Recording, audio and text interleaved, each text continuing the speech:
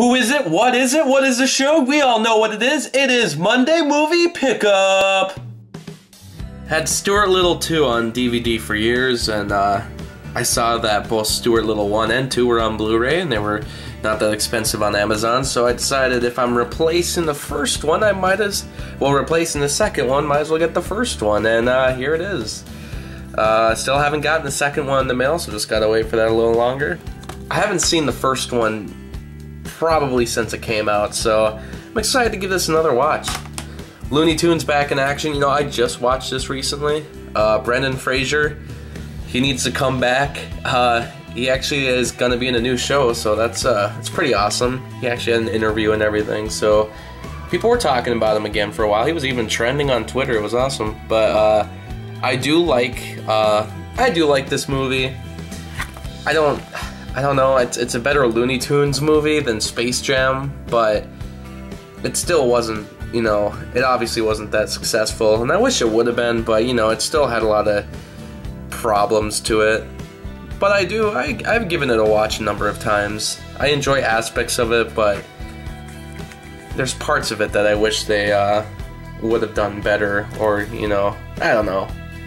I think it's difficult to make a movie like this to begin with, and the fact that they tried really says a lot.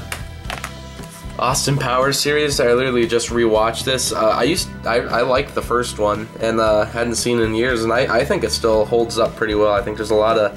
It's not the funniest movie, but the movie isn't littered with bad jokes. Every single joke that's in it is a complete hit. Everything works in it, but it's just that there's not as many jokes as you'd expect.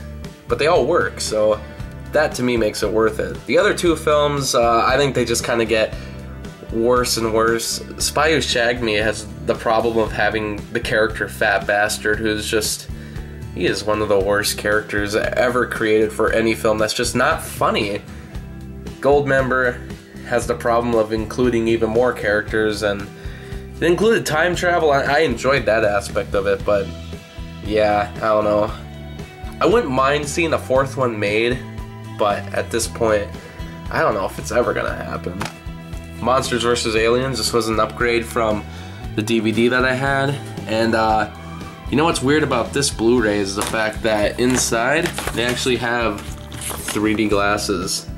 They weren't even open, so someone had this apparently. I mean, this was a used copy of the film, but never took out the 3D glasses for, I believe it's Bob's Big Break, yeah, in 3D, and not the professional 3D television that has actually dwindled in the last couple years. 3D didn't take off the way they thought.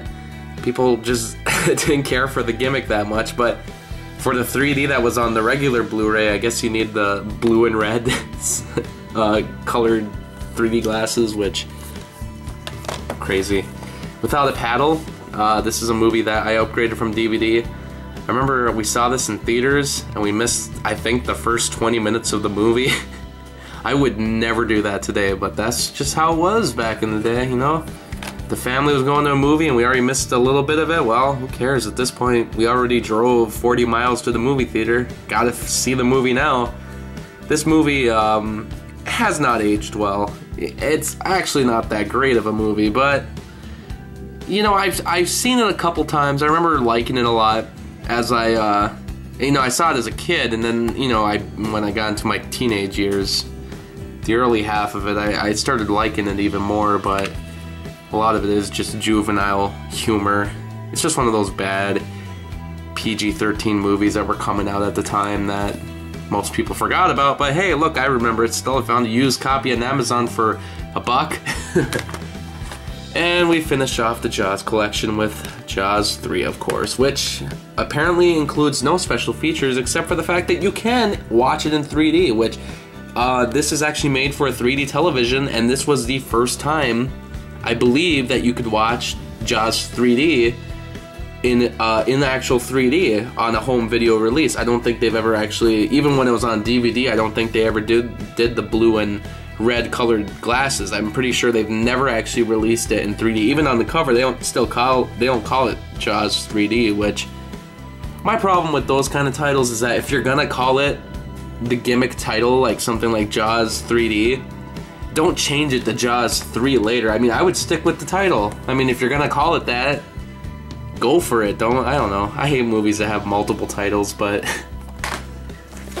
that was this week. Probably won't be as many next week. See ya.